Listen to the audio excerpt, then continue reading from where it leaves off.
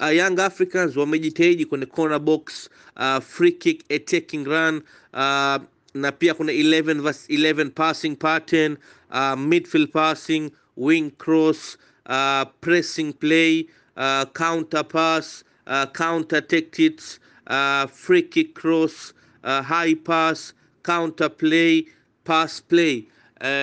Wamejitahidi, na lakini bado pia kuna matatizo ya striker confidence, striker play, striker run, striker technique, na pia bado wana matatizo kwenye passing confidence, attacking confidence.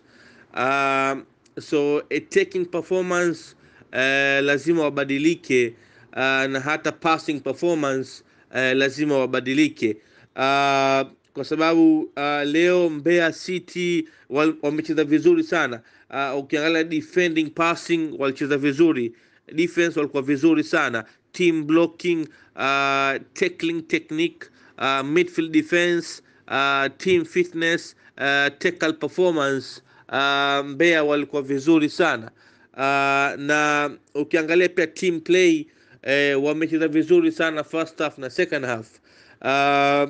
Na Young Africans lazima wajirekebishe kiufundi, kwa sababu walipata tabu sana. So attacking performance, midfield performance, passing performance, na hata ground cross kwenye penalty box, Yanga lazima wabadilike, waweze kufunga magoli ya mapema. Kiufundi bado Yanga hawako vizuri hata kama wameshinda leo.